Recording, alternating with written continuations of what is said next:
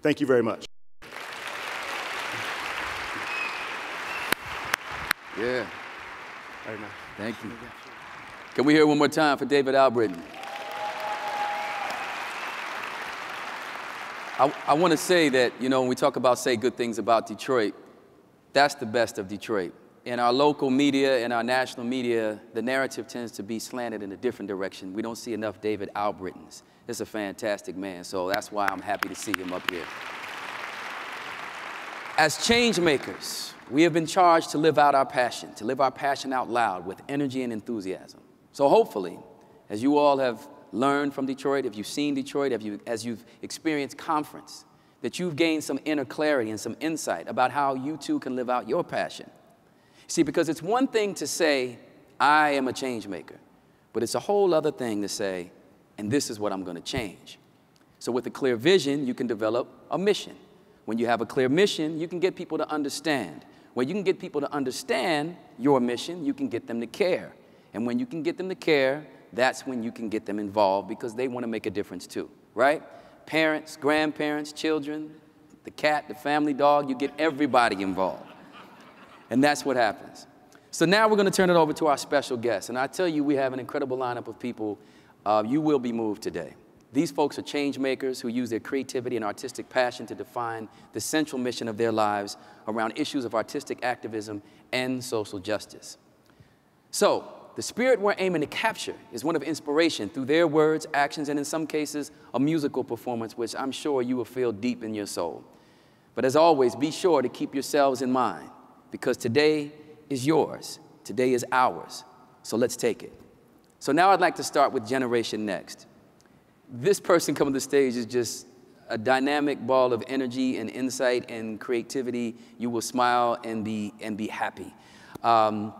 Our first guest is part of Generation Next. And she may be young in years, but I promise you, she is wise beyond years in terms of her experience, her passion, and her sincerity. You have seen her, if you've watched ABC, on the hit show Blackish as Zoe. And some Blackish fans in the house? You can, okay. Listen, this is conference. This isn't like church. So you, depending on which church you go to, they clap louder in church. This is Detroit, right? So we might shout dance up here in a minute, but the show Blackish presents people like David Albritton. It breaks down stereotypes night in and night out and presents us in a more positive light. And so it's proud for me to bring this young lady. And in fact, I have to say this. She just told me, I said, well, what are you doing with your summer?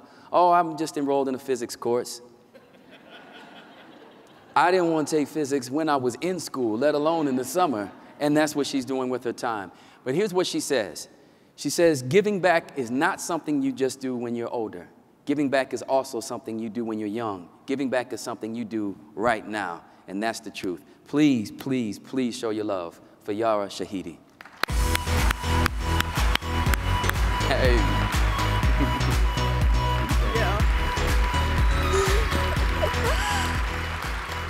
Hi, everyone. You said hi back. I wasn't expecting that. This is dynamic. I like that. Before I get into the heart of what I want to say today, I just want to introduce myself. My name is Yara Shahidi. I'm 16 years old. I'm half black and half Iranian. I see myself as a child of the world made possible by the union, commingling, and cross-acceptance of two cultures that developed on opposite sides of the world. I've been an actress for over 10 years, but more importantly, a budding humanitarian and activist all of my life. As many of the other speakers have and will express, it is through my art that I have purposely chosen to express my activism. Because I believe that my dharma, my purpose, and my personal work are centered around gaining equality and parity through art, inclusion, and the texturization of perception. See, it seems that many times it's difficult for the majority culture to believe that there are biases when we speak about ethnicity, sexuality, gender, race parity. How can there be parity or the belief that we are valued similarly if we are still being perceived and perceiving others as a tired stereotype or as one-dimensional? In this day and age of TV, movies, and social platforms like Instagram and Twitter, media weaves an influential narrative that is often the touch point for a person's first interaction with a new concept or idea. The news, for example. The purpose of the news is to highlight out of the ordinary events, yet if your only interaction with the Muslim faith and community is through the depiction of the heinous actions of terrorists, a natural assumption may be that Muslims equal terrorists, but wouldn't a more plausible assumption be that some extremists become terrorists? Oftentimes, any person from a protected class, whether that be LGBTQ, women, people of color, immigrants, whatever it may be, is default the representative of their entire community, and that is a lot of responsibility. While many other people have never had the burden of living under the shadow of crusaders, colonizers, murderers, internet trolls have come to my social media to blame my relatives for terrorism upon learning that I'm Iranian. Herein lies the problem.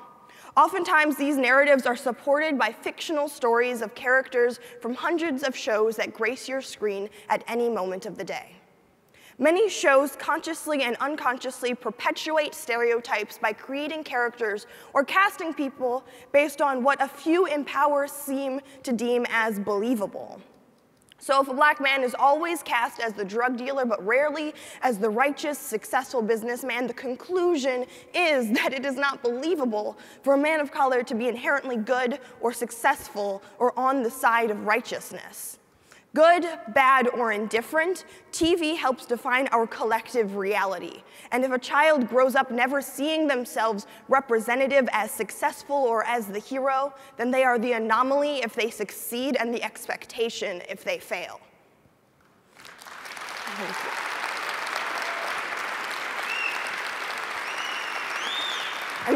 And that's why I believe that it is my obligation and all of our human obligations as artists, content creators, painters, musicians, poets, teachers, actors, educators, influencers, dancers, people, you get what I'm getting at,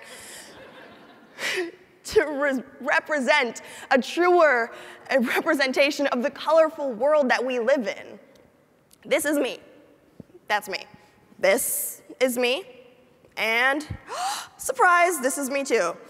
All three drawings, each from talented young artists, are based on the same image, that image, and serve as a perfect and quite literal example of the power of perspective, as well as the beauty of embracing different points of view. Have any of you seen Jesse Williams' BET speech? Yes. Well, that should be mandatory viewing. My takeaway was, once we free ourselves from self-imposed branding, we can free those around us from the biases that prohibit us from truly exploring the beauty of human existence.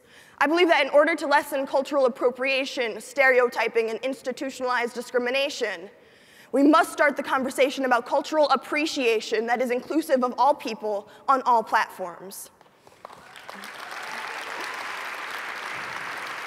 As you watch Blackish, and I hope you do watch Blackish, but as you watch Blackish, you are witnessing the constant conversation and work we put into the blossoming and development of my character, Zoe. She is my activism through art. She is an angsty, rebellious teen, entrepreneurial at heart, academically astute, and the thread that ties her family together. One of my favorite Zoe lines being, "I'm cool, plus I'm black, which is cool, so I win twice." This complex, unabashedly proud black teenager may seem like no big deal at first, but it is through my character and characters like her that the barriers of racism, ageism, sexism, and other isms can be broken down. With intentional programming like Grey's Anatomy, Blackish, Transparent, Jane the Virgin, just to name a few, you are witnessing the realization by those in power in Hollywood of the importance of creating characters that are complex and reflective of true human nature. Thank you. I understand that I have no control over what people think of me, and this is not my goal. But I can and will, to the best of my ability, not only represent my cultures, but my generation. And it is more than being sassy in one episode and smart in the other, but in every episode making the point of showing the coexistence of multidimensionality. How can I, a biracial female high schooler, be smart and driven and kind of cute? Well, how can we be here right now together as students, teachers, and entrepreneurs, people that all care about the importance of active volunteerism, because we are complex in nature and we care about one another, obviously. I believe that Blackish has brought forth a realization that we aren't nearly as different from one another, from our neighbors, from our coworkers, as we may have thought. Beneath everyone's skin, identity, beliefs, and melanin is a human trying to succeed in this crazy world. Art is something that is created with imagination and skill, two things that we all possess no matter who we are. And art can express important ideas or feelings. Activism is defined as a practice that emphasizes direct, vigorous action, especially in support of or opposition to one side of a controversial issue. Art plus activism in any and all forms is a powerful statement that can spread a message that transcends the barriers and limitations of our different realities to reveal the commonality of our shared human existence. In the words of Keith Haring, I don't think art is propaganda. It should be something that liberates the soul, provokes the imagination, and encourages people to go further. It celebrates humanity instead of manipulating it. So let's continue to go further and celebrate together. Thank you. Peace.